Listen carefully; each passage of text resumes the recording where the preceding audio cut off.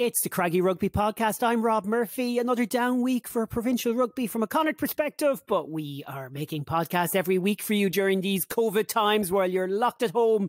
We want to make sure you get some entertaining rugby from a Connacht perspective. That's the idea anyways. Big weekend for Six Nations, of course, and big weekend just gone. So we'll talk about some of the fallout from the Ireland-Wales game, and we'll discuss what's to come for Ireland in that regard, but very much with our Connacht glasses on as well, in a view towards who may well have a chance still to be called up, or maybe not, looking at some of the late selections this week. We're going to discuss some other elements around the game as well, ahead of Connacht taking on Cardiff in a week's time. Of course, we're 1 week on for the Dragons' victory, 4 tries, bonus point win. What a win it was as well. On the screen in front of me are our two guests. William Davies, how are you?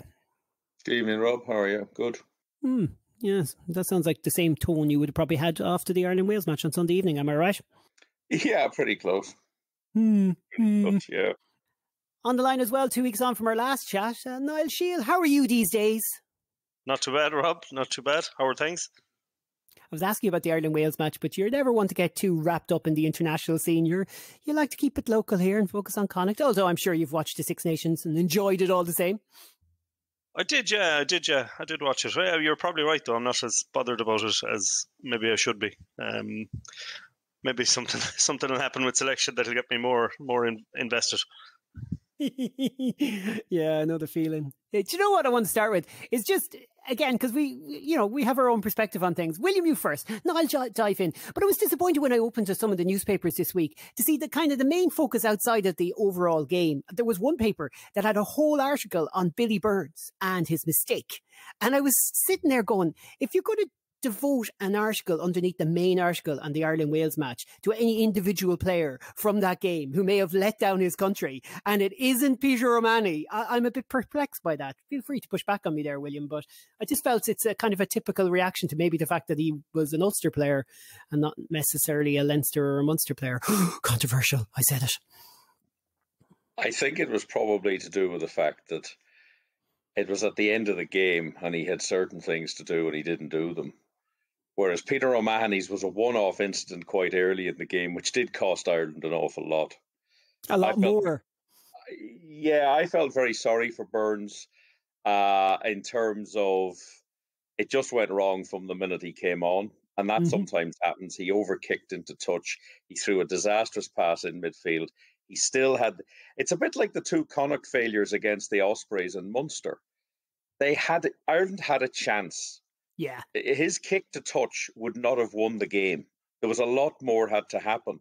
But if you don't get the initial bit of that right, it's not going to happen. And he didn't get it right. He went for too much distance. The kick drifted so far into the dead ball area. And that's very hard on him because he didn't want that to happen. So I can understand why it was being picked on a bit. Then it moved on to a discussion about Johnny Sexton, which it inevitably does, because that's a never-ending discussion. And the Peter O'Mahony thing was a little bit lost in the middle of all this. And then yesterday, he got quite correctly, in my view, a 3-match ban for a very stupid, ill-considered and dangerous play. And some of the stuff that's come out today about, he doesn't owe an explanation to his teammates and he didn't mean it. I'm sorry, that's just ludicrous. I don't care what he says to his teammates. Nobody else knows what he intended when he went into that scenario. And the referee missed it the first time, and that's what TMOs are there for. So it was a very strange game because there was so much going on, because in the middle of it, a 14-man Irish team really should have beaten a truly awful Welsh team. And some of the comments on the Welsh fan sites were very blunt and very honest that Wales were terrible, but Ireland just couldn't get the job done.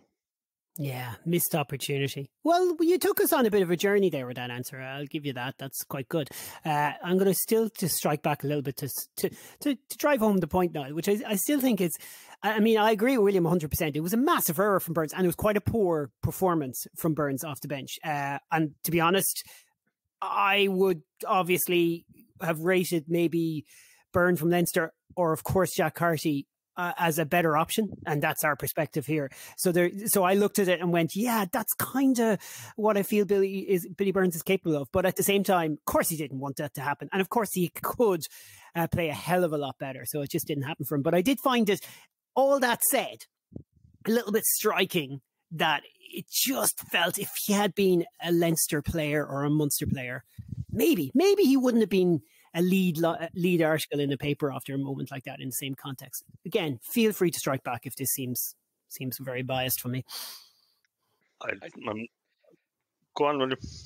I kind of get where you're coming from, but I think when a senior player does something the framing like that, of it, William. Yeah, but again, it's because he had the opportunity to get Ireland over the line.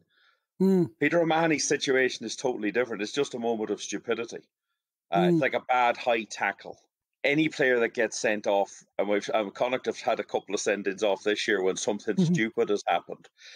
But it was just the end of the game, I think, scenario. But I agree with you. But Peter O'Mahony's a senior player, so maybe they get treated slightly differently by the media. Nothing to do with his province, perhaps. No, I think it's just the fact that he's captained the Lions in a Test match, and he's a very important part. I will say he had given away a very stupid penalty early in the game. He looked very fired up. I wonder, was that partly to do with Paul O'Connell taking over as forwards coach? Did he want to show Paulie that I'm ready for business here? Well, sometimes players can go in and they can just be overwrought, and the next time he plays for Ireland, which I assume he will again, he'll probably be a bit more circumspect. No. Yeah, I get what you're saying. I don't know. I don't actually liken it to a high tackle because of the action that it was rank stupidity, absolute rank stupidity, and. Rob, to your point then, it's amazing that we think that he may be treated differently because he's a certain player. There's an element sometimes with the new players when they come in that they don't get the chance, so it's easy to pillory them or whatever. I don't know, but it's just I think, O'Mahony, I think he should have got a lot more than 3 games for what he did.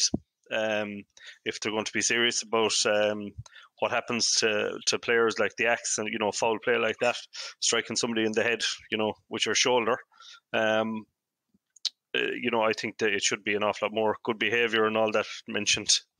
It doesn't mean anything. It's tacked on to the end of every press release from a disciplinary decision. No, but I don't know. It's just for me. I have sympathy for Burns. It's only his fourth game for Ireland, 4 caps. And I know he's 20 whatever age he is, and he should have made the kick or whatever. But he'd obviously been playing poorly as well. But big factor in the mistake, I think, as well. I think those. I mean, Gary Ringrose break along the wing was fantastic, and Jameson Gibson Park had a part to play in kind of killing that move, but Billy Burns more so in terms of his moment. And I think those kind of elements came into that last kick. I just think he just didn't feel in the groove, and that's been covered well in some other good rugby podcasts out there. But here's a wider point, because it moves us towards where Ireland are right now. And the other big talking point of the week, William, was Johnny Sexton. So you kind of mentioned it already in terms of his performance, but in terms of, like, it all comes down to his role in this Irish story, this management team's kind of linked to the past management team, and maybe that the difficulty that even if they weren't linked to it, that you have when you're trying to bring in a new player. Sexton still has a lot to offer as a rugby player. We know that, we can see that, but we also would have thought by now that someone would have stood up. What's your thoughts? And obviously it comes in a week where the French have taken the opportunity in some media outlets to kind of go after his concussion issues. Well, I thought that was a disgrace for any doctor to get involved in that. I mean, Johnny Sexton's medical history is between him and his personal doctors or the doctors in the IRFU who are looking after him. It is something that's discussed, but to come out as bluntly as that was very poor form. There is a succession issue for this position. The problem is the guy who should probably be chasing hard and maybe already have the position is Paddy Jackson, who's playing now in London Irish. He was, I think, the nominated replacement for Johnny Sexton. That situation is, we all know what the issue is. He's not going to be picked by Ireland, and I doubt he'll ever play in Ireland again. And then you've got Joey Carberry at Munster, who has been permanently injured and is working very hard to get back. And I think those were the two that were nominated. So now you get the feeling that everybody else who's in line is really in about position 4 in terms of who they are. You've got Billy Burns, Ross Byrne, you've got Billy Burns, you've got Jack Carty. Ben Healy's doing pretty well at Munster, but he's very inexperienced and he hasn't been called up by Ireland yet. And it is just a real problem for them. And what's another issue is they've made him captain. So it's even harder to maybe turn around and say, we're now going to drop the captain. We're going to move on from this player and he's going to lose his position and the captaincy.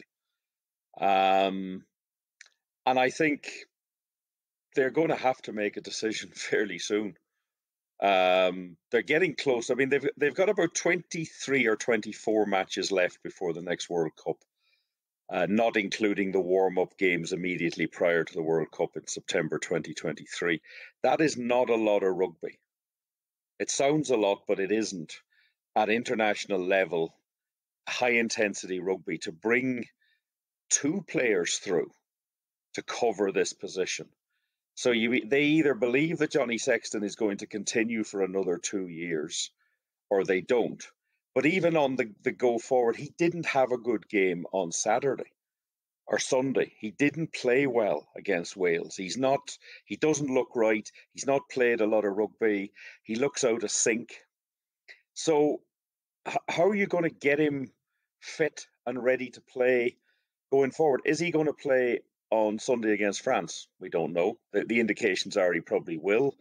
Then against Italy, is it a case of, right, we'll put him on the bench and we'll try player, maybe Billy Burns gets a start, or maybe they go elsewhere. So it's very muddled thinking, and they have to tidy this up fairly quickly. Every discussion about Ireland starts, the first question, is Johnny Sexton playing? Is he fit? Is he carrying an injury? And that's been going on for 2 years, 3 years. And I would have thought that the management team would be getting tired of that. Exactly. And, that's a key point now, because we've had long discussions about the squad selection, and there's about 7 or 8 players in that squad that fit into the category of what you were talking about last week. That wouldn't be Champions Cup first choice starters. And that's where, in a Connacht perspective, we get a little bit annoyed, just around the fringes. But I was looking at the 23 the last day, Niall, and it's not a whole far pile off what I would actually feel should be the 23.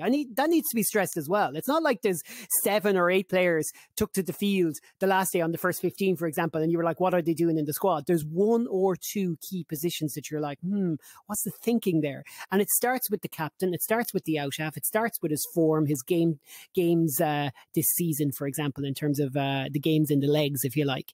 And all of that just doesn't kind of fit any sort of narrative that would, give you a sense that they're trying to progress towards something long-term, like William speaking of.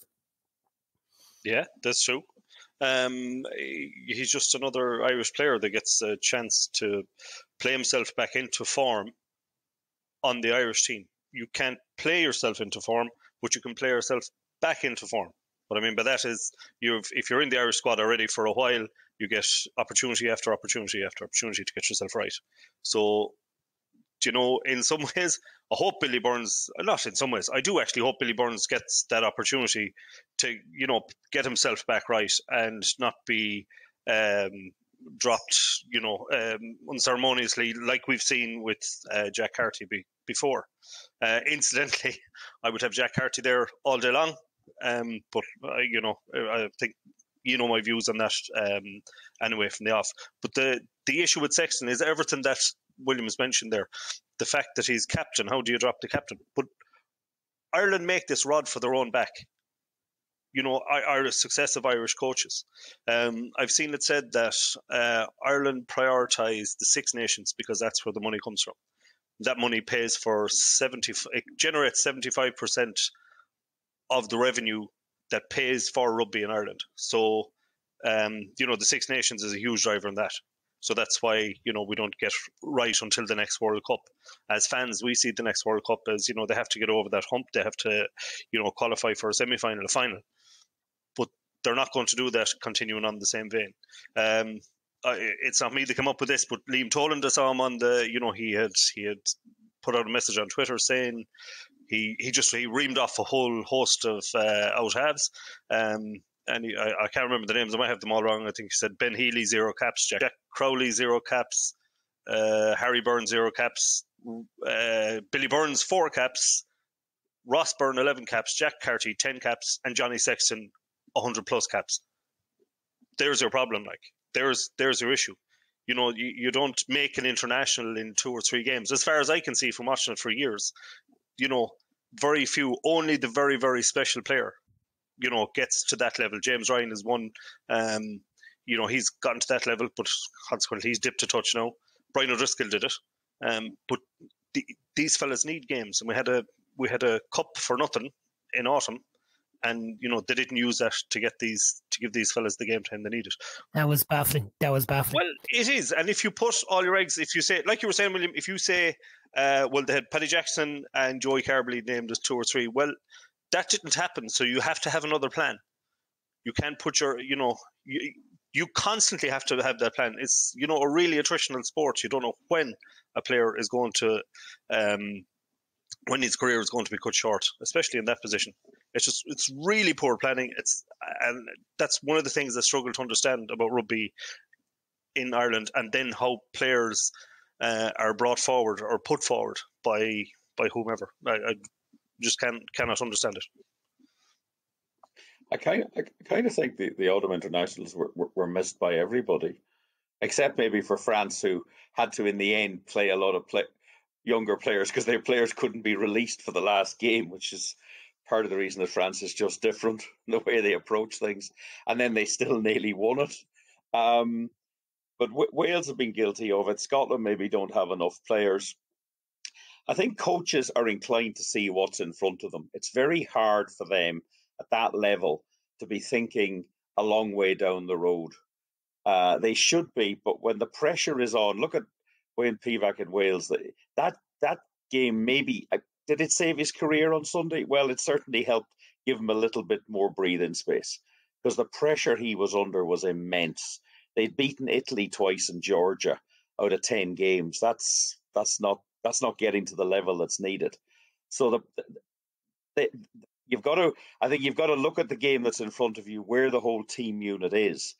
But it's pretty obvious that when you have, as you've just said, you've got a player with 100 caps and nobody else with any caps, then you've got a problem. And you're absolutely right. You don't turn an international player in 2 or 3 games. Some players come in and look brilliant and then slip. Some players come in and look dreadful, but you give them a chance. But it's hard because, as I've just said, there's only 24 games left to the next World Cup. I mean, that's just a season for a club side. But as an international coach, he's only got that amount of space. But it just looks so muddled at the moment, and it must be affecting the cohesiveness of the squad. The more they tell you it isn't, the more you think, yeah, it probably is. Yeah, fact. It's funny, you're talking about Wayne Pivac trying to follow Warren Gatland, and obviously the Gatland regime, it ain't easy. And we know what that was like in Connacht many, many years ago. Glenn Ross will tell a story about that. But it is that kind of legacy that they've left and the standards that they have set. So, I mean, the pictures of Wayne Pivac watching the game were the pictures of what you'd absolutely kind of summed up a manager. Even the COVID protocols only made him look more isolated than he was. Yeah. Oh my God, he may as well have been sitting in the back row of the upper tier behind the goal on his own. What he must have been thinking when Gareth Davies kicked that ball away with about 20 seconds to go, I'd say his life was flashing before him, because you still didn't think that Ireland, but you sort of knew that it's funny how the psychology of these things works. Wales fell apart immediately that happened. Total utter chaos. Yeah. Yeah. And Ireland got a free hit. Let's throw it around a bit. They get a stupid penalty. They kick. And that's why coaches have great. I actually thought, like, it's the arrogance that we Irish rugby people have watching games against Wales. The outrageous arrogance, because it is like this pure. There's no places for it. The amount of times Wales beat us, but you're just there going, we have them. We have them. They're falling apart. Well, yet again, we didn't have them. The amount of times we feel that. But yeah, no, that's quite a good, accurate kind of portrayal of it. Lads, I just want to ask you, here's just a random aside. There was a couple additions to the squad this week, and I want to ask you, William, because we know how Niall feels about this. But Ed Byrne, a loosehead prop, was called in, and Ryan Baird was called in as well. And I mean, Alan was only telling us before the game the last day Niall Murray started for Connacht the last day, and Niall Murray was the man who kept Ryan Baird out of the Irish under-20s. Obviously, things have moved on, and he's a superb player from Leinster. But Gavin Thornbury, mother, have they not watched Gavin Thornbury play a rugby match, William? I mean, wow. How can he not be called in? I don't know. That's the real bafflement. I mean, Gavin Thornbury's been playing the best rugby of his career. He's a monster in the line-out. Now, the Welsh line-out was very poor, so Ireland were able to terrorise it. But Gavin Thornbury is the sort of guy who would be able to terrorise a very good French line-out. It's decisions like that do leave you gasping a little bit. And they don't explain them, which is fair enough, because they can't come along and say, well, this is why we've picked so-and-so. It is a bit frustrating. He must be very, very close to that scenario. Yeah.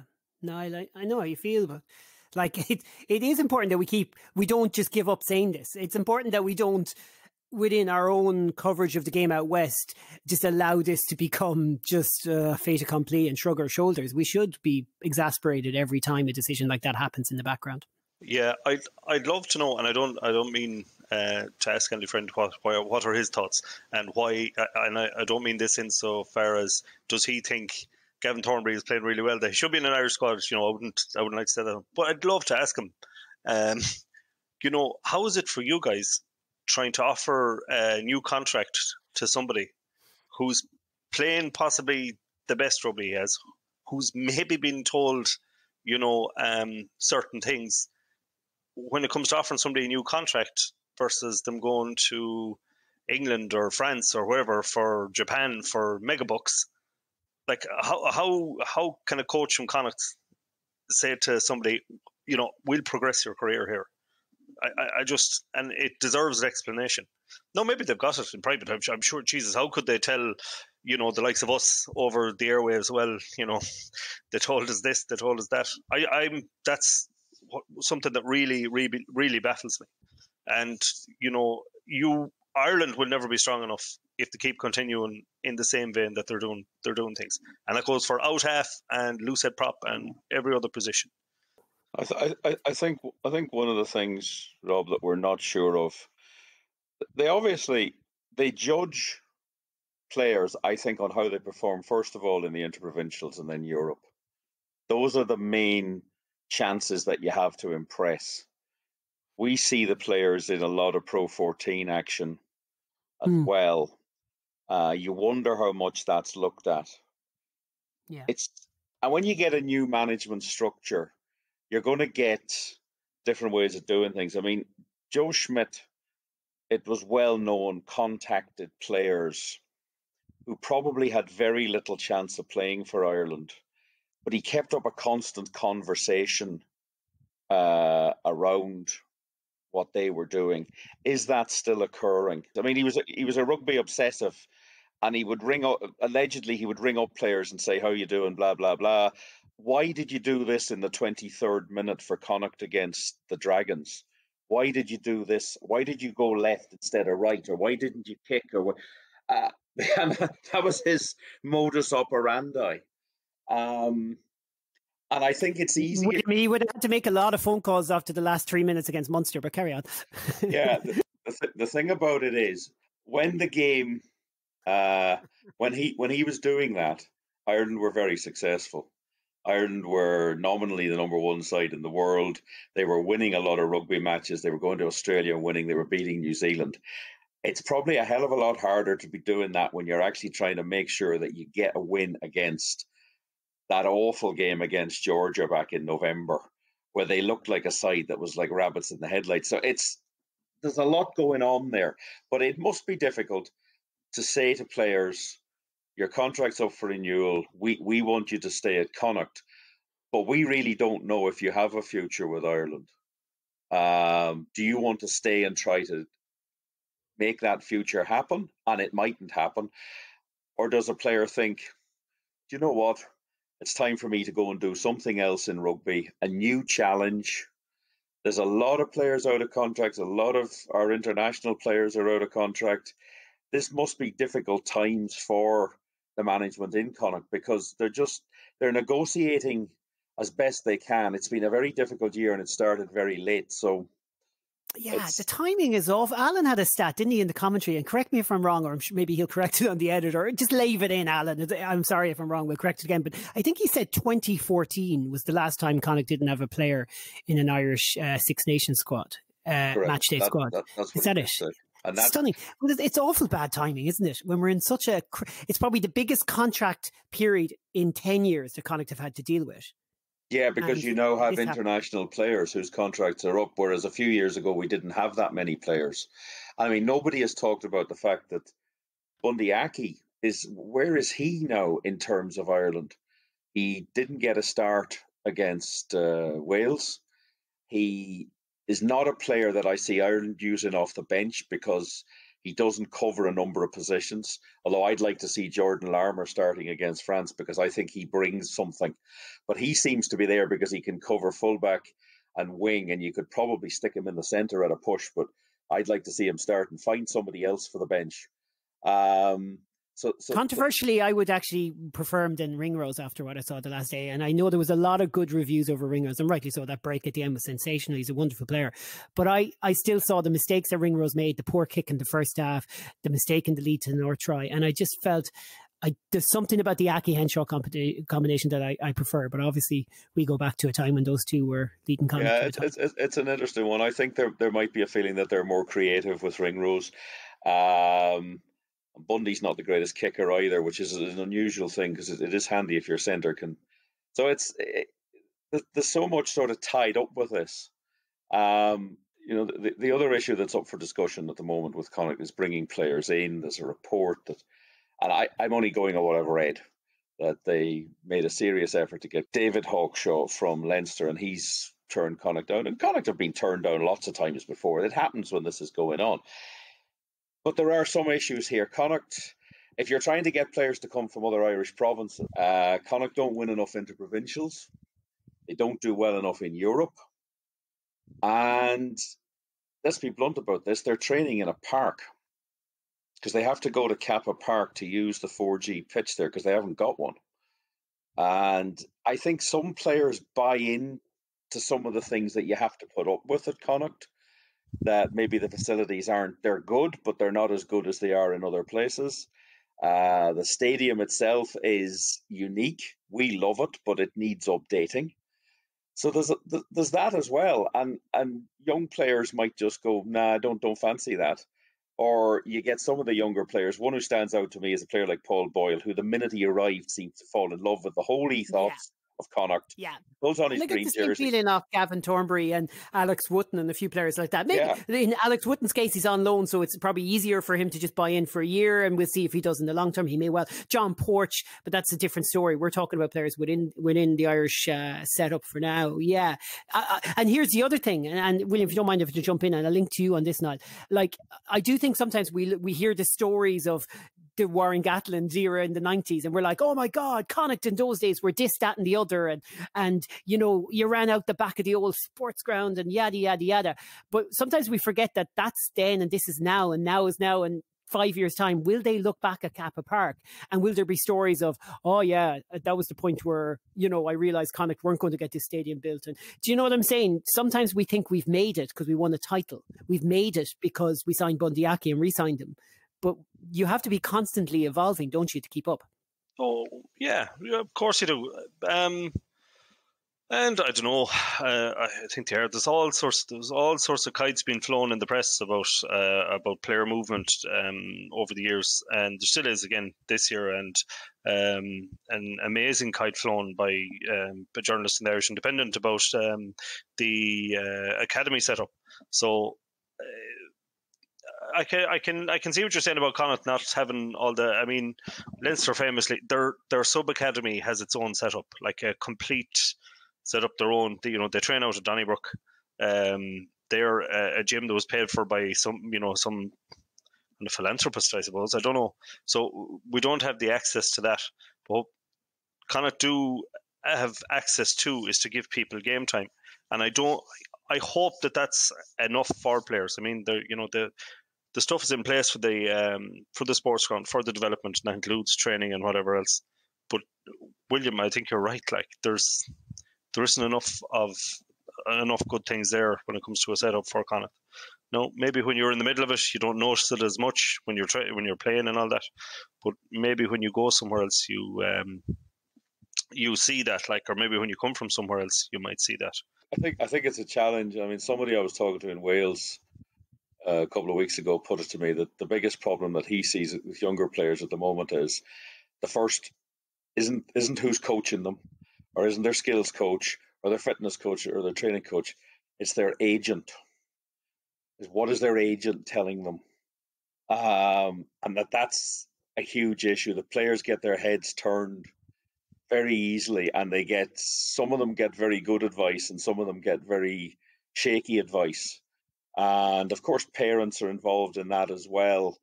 And I agree with Niall. The biggest thing that you can give in Connacht is game time. They get game time. And is that what they want, or do they want to be part of? They're evolving in a group, and Leinster is the one that everybody looks at because they have the most players, and that's not their fault.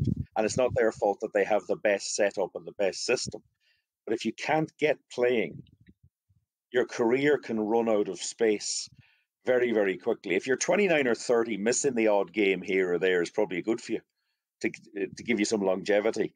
But when you're 22, 23, surely you want to play as often as you can, because that's how you learn about yourself and the game.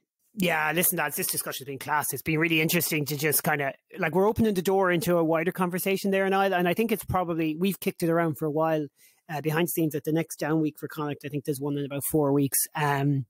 Maybe in a post kind of Six Nation environment or later into the Six Nations, it would be worth kind of delving back into a decentralized academy idea that you kind of hinted at there. And, I like, where I'm going to go with this, which I've always believed that there should be a certain element of what they do in American sports as well, because Ireland has a position to do that, where you can have a draft system, or at the very least, it doesn't have to be some sort of fancy kind of public draft, but there should be an element of, as these guys graduate, the teams that, get first pick and need can prove that they need a person in that position, get access to those players. I don't see any logic to doing it any differently, but obviously a lot of people in other provinces would see plenty of reason why that's not going to work. Well, they do, but it's all, the people with the biggest objections to this are the provinces that have everything laid on for them. Like, I've seen it used that when Australia went down the route of that rugby union went into severe decline. But for players moving, their province, we'll call it, or whatever Super Rugby squad you're going to call it down there. But 2 of the 3 most successful rugby unions in the world, players do that all the time in South Africa and New Zealand. They really do. Do you know? And just and if the Irish national team generates 3/4 or even more of the revenue for paying for rugby in Ireland, well then they're going to have to do something to increase the player pool to the proper, to the acceptable levels that they're going to need, instead of, like I said before, using second, third, and fourth choice players from a province in the Irish squad. Ireland at the moment look to me, like I've said, as a glorified club team where you come back, you play players back into form from there. And I don't think it's right. I don't think it's good enough. If they want rugby to if they want rugby to go into that popular level, well then they're going to have to do something about it. I had a conversation with Danny about this off air on another moment, and he just made the point that and the proof's in the pudding. We're not successful in the World Cup. We have not got past the quarterfinal. And William, you're a Six Nations lover, but we've probably underperformed in the Six Nations to what the talent has been there as well. Oh, yeah, completely. I think it's a very tough tournament. You saw what happened to England. France were very impressive against Italy.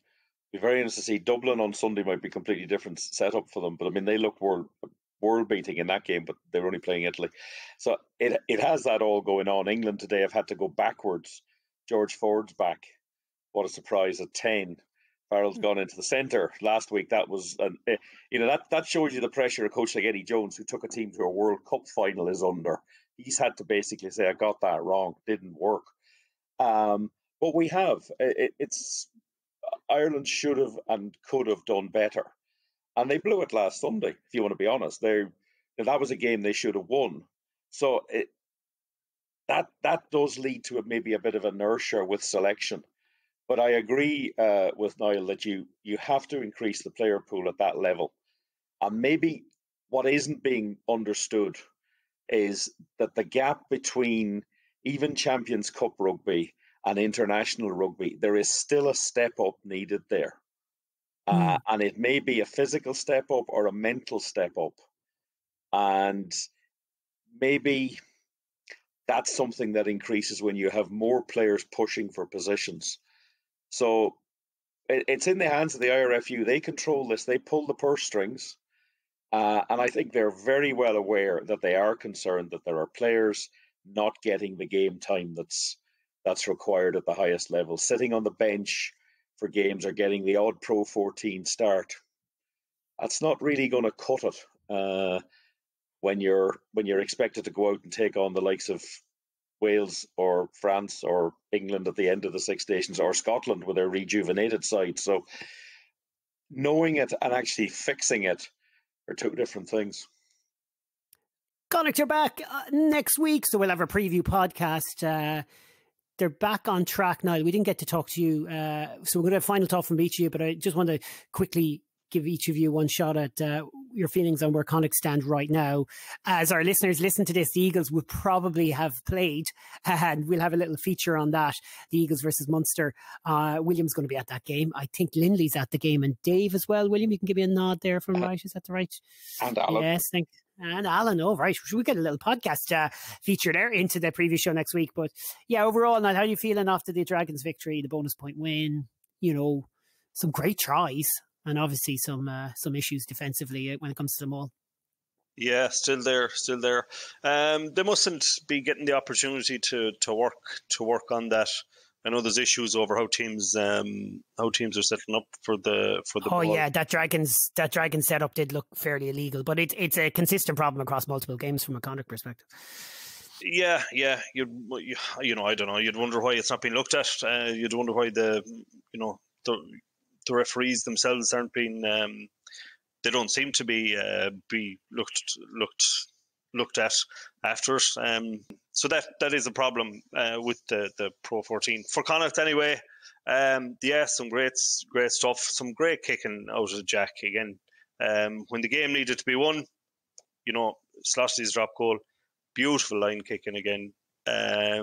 Sorry, I know I keep going on about there, I can't conceive that he shouldn't be in, that he shouldn't be in the Irish squad at the minute. I just can't conceive it. Here. I just can't. When you see that he can do that kind of thing, there's a few question marks over his goal kicking at the minute, but I just think, for what everything else he brings, I think it's worth keeping him in the squad. Anyway, that's the last time I'm going to say that. But for Connacht themselves, I'm really worried about the contract situations. I've not heard anything on that, and that's something that bothers me, especially over what's happening with the Irish squad now and all of that. We've 27 guys are out of contract, and yet there's nothing from the Connacht branch. I'm kind of annoyed that the Eagles match isn't going to be live streamed tomorrow. I can't get that. Oh, yeah, that was going to be your final thought. Yeah, I suppose it was. Yeah, I can't understand it. You know, why not do that? It's not just Connacht fans, like Munster fans would want to see it, and every rugby anorak would want to see it as well, because you get to see, you know, fringe players and all this kind of thing. I don't know. What's important here is, you know, is it important to get the brand out there that people can see them play? That's, I don't know. It's just, you know, especially, and the point is, Niall, just to say the unsaid there, what you're trying to is we can't go to games for COVID protocols. Exactly, the nation is shut down. We're being asked to stay in our homes, and rugby has been given this special privilege as an organisation that lifts the spirits of a nation to play games. So I think there's an onus really on them in that sense. But hey, exactly. It's very disappointing. Just, you know, and I think shame on the Connacht branch for this, because it is very disappointing. But yeah, that's enough, I think. Yeah, we'll push to William there on a final thought. William, one thing from something earlier that was said there by Niall, which is just on the contract situation. You have your ear to the ground. Can we expect any big announcements this week, do you think? Well, it's Friday as people listen to this. Next week? Yeah, look, these things are always choreographed, and they I suppose whether they're allowed to put out that sort of stuff around Six Nations week, I don't know. Whether they want next week is a Pro 14 week. They have a game against Cardiff. I would like to hear something, because the list is there and there are some very big names on it. And I think for Andy Friend going forward, I mean, he's now into a 2-year cycle of his next coaching cycle. So he needs these players there. He doesn't want to be starting again from scratch. He needs to be bringing as many of these players through that he wants, so that they can get ready for next season, which seems a long way off. But that, you know, finish this season, next season will arrive fairly quickly, and hopefully with better times for us in terms of people going to watch games. Connacht are in an okay place. They haven't won enough games, is my concern. I thought they did well against that Dragons team on that rotten pitch, and their game is being called off now tomorrow night against Edinburgh, because the pitch is now frozen. So it just must be ridges of frozen mud. Cardiff game is huge.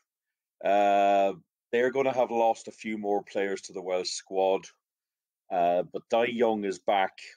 He's a wily old campaigner.